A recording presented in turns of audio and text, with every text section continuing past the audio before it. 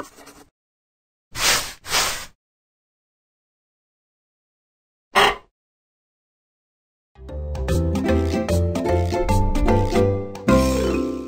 we're going to learn about acne. Candy, do you know what acne is? Sure do. Acne comes out on our skin when we grow a little older, like when we reach middle school. Don't worry, you won't get one yet. Acne occurs when the natural oil that protects the skin is clogged by skin cells that mature. Acne appears in our skin as white heads, blackheads, pimples, or a cyst.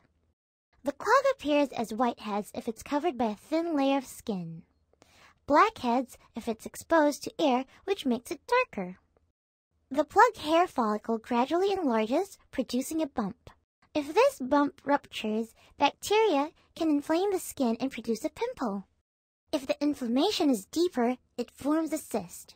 Remember the 3 special steps to prevent pimples. So how does one prevent acne then? 1. Unclog pores. Open pores by using mouth scrubs and exfoliants that peel off the outer layer of the skin. Use mouth soap or cleansing liquid when washing face to keep your skin clean and not irritated. 2. Reduce bacteria. Use antibacterial cleansers that may come in the form of gels, creams, and lotions which are applied to the affected area. And 3. Minimize oil. You can't stop your oil glands from producing oil.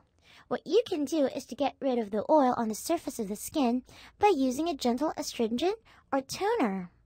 Antibacterial pads also have the additional benefit of helping you wipe away oil.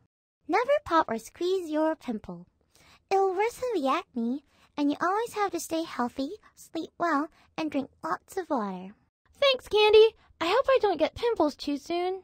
Make sure to stay healthy and always keep yourself clean.